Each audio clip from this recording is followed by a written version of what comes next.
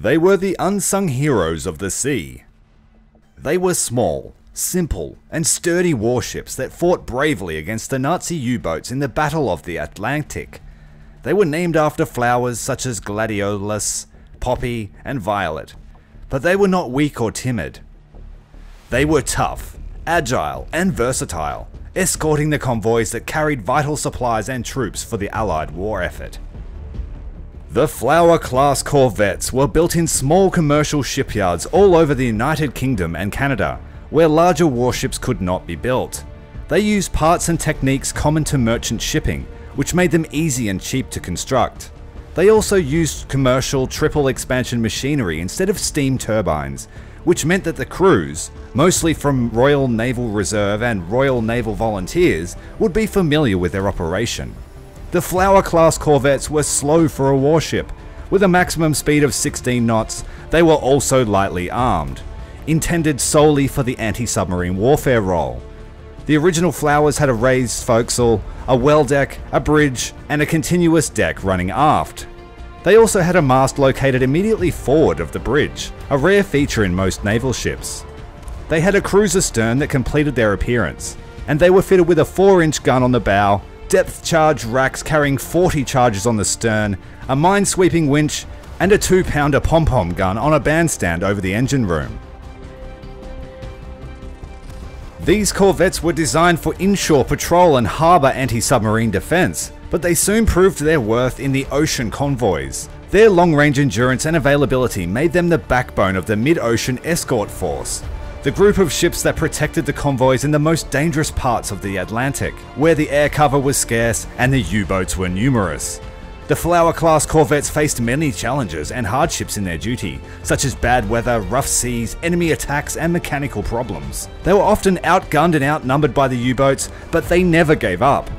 They fought with courage and determination, sinking or damaging many submarines, and saving countless lives and ships. The Flower-class ships were not uniform in their design or armament, remnants of a desperate nation scrabbling to defend itself. They could be supported by any small dockyard or naval station, so many ships had a variety of weapon systems. There was really no such thing as a standard Flower-class corvette. Each ship had its own personality and history.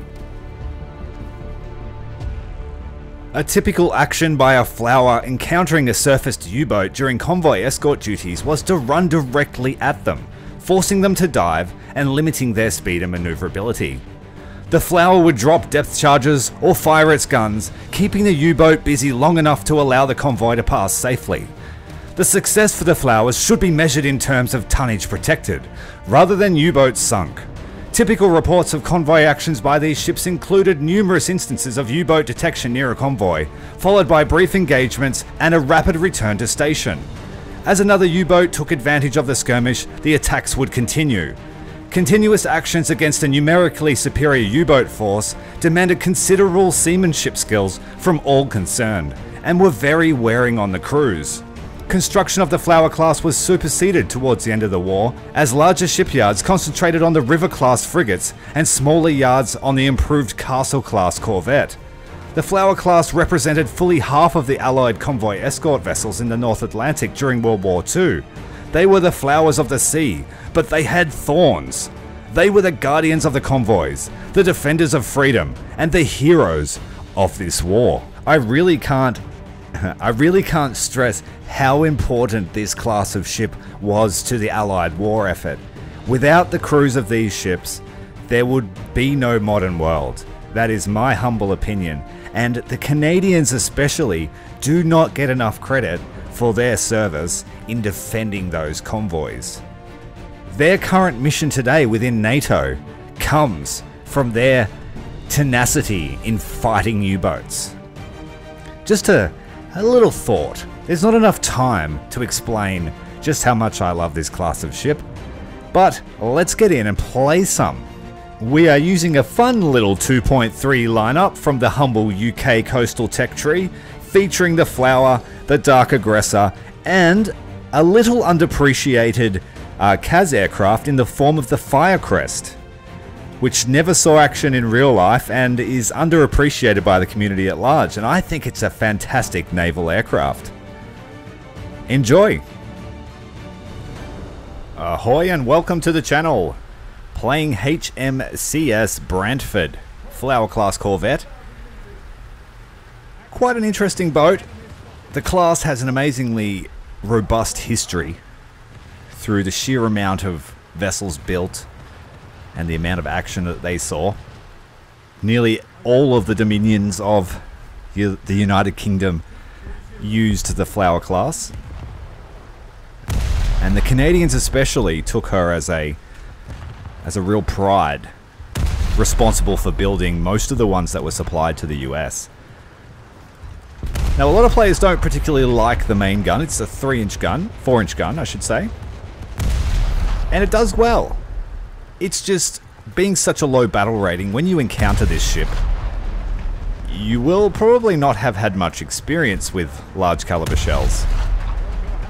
And so this is the sort of ship you come back to once you have destroyer skills and long range gunnery, because there is no rangefinder and you're relying purely on sight. 2.3 is a great battle rating. It's just before powerful destroyers show up, so if you see them in your battle, they are the reserve tier ones, and they're usually Clemsons. So you do get the odd Japanese one. At this battle rating there is two distinct metas: the fast, agile ships and the slow, cumbersome ships. And ultimately the weapon of choice at this battle rating is a fast firing long range weapon such as a 40mm Bofors or a pom-pom or a Soviet 37mm, German 37mm. All those sorts of weapons are pretty effective at this battle rating. Now playing the large ship, I'm taking the role of the tank and the brawler. I want to try and divert the attention away from the fast craft to myself while trying to take other large craft down. This Flower class is super maneuverable. Taking some shots here at that British Corvette. I think it's a British Corvette. He's had a magazine detonation. A bit tongue-tied. Unable to sneak that last shot through the gap. And so I feel pretty confident using the main gun. It's got nice trajectory, and at this combat level, you're going to see pretty close range engagements, 4 to 5 kilometers, sometimes 6. Don't underestimate it. The semi-armor piercing shell is the best to use against the large ships because you can get their crew compartments or their magazines. We've got a German mine layer coming in ahead, off to our starboard bow. They have a lot of weaponry on board, but they are a slow, cumbersome ship. My goal here is to try and do as much crew damage as possible, probably take out the bridge. If I stay bow onto him, he shouldn't do too much damage. We're pretty resilient. I am at risk at losing the main gun though. Oh, he's turning towards us. He is a mine layer, so I do need to be mindful, but it doesn't seem to have any mines on the stern of his ship. So we're going to come in nice and close here. And I'm going to attempt a depth charge kill on this foolish minesweeper, a mine layer. Quite an imposing vessel at this battle rating. Lots of firepower, but it is a little bit squishy. Oh, we're being flanked here. We've got an Italian S-boot, post-war version. We need to take him out quickly with the pom-pom. I've set my course across the bow of the mine layer. Alright, we've taken out the MC 485, and we just need to take out this armoured gunboat now. Oh, we've just collided. It's time to drop the depth charges. Drop, drop, drop, drop, drop, drop, drop. Half of them should do. We'll turn away from him in case he's got mines. And there we go, nice triple kill. The Flower class, living up to its name, taking names with the depth charges.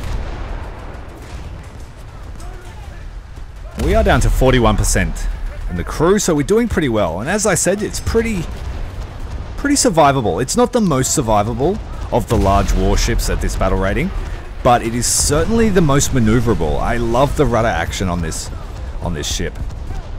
Oh, we've got a revenge bomb coming in. I'm going to try and turn towards the shore. And that way, hopefully, he won't be able to get a nice line of attack. But if he's committed to a suicide run, he won't care too much about the trees.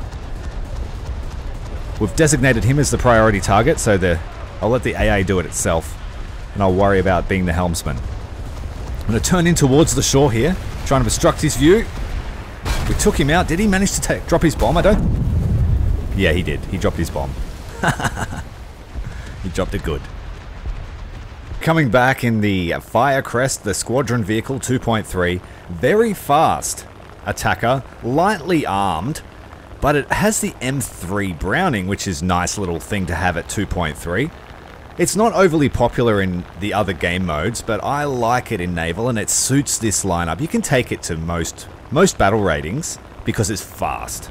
And that's one of the key things that you're going for in a CAS aircraft, is super fast to get in the AA screen. We're flying in the livery of the number 817 Squadron, the Sydney Carrier Group livery. But I believe the number 817 Squadron was initially a Royal Navy air group that was then resurrected by the Royal Australian Navy. Pull up too late and we'll just hit the mast. No good.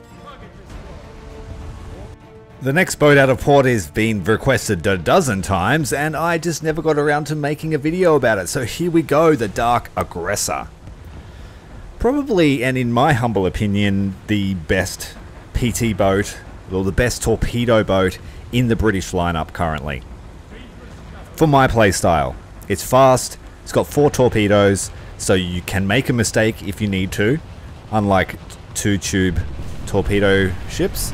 And it's got depth charges as the extreme backup. So, and of course the somewhat stabilized 40mm on the bow is a very potent weapon. I recommend running AP rounds exclusively, just so you can shred crewmen. And also take out armored turrets on destroyers if you decide to up tier her. Very capable in an up tier, or if somewhat lacking in the torpedo power department. I do wish we would get some other British torpedoes besides the ones that I think they're fitted to nearly every ship. I think it's the Mark 8. Correct me if I'm wrong. I do get things wrong. We are on the hunt. I'm still hunting big ships. We'll support the little ships where we can. If anyone runs into us at close range, we'll fry them with the 40mm. But ultimately, I want to try and get behind the harbour to find where all those large ships were hiding. Our team is on the front foot. We have the initiative. I'll try and get some long range shots out here, but he was taken down before I could even range him in.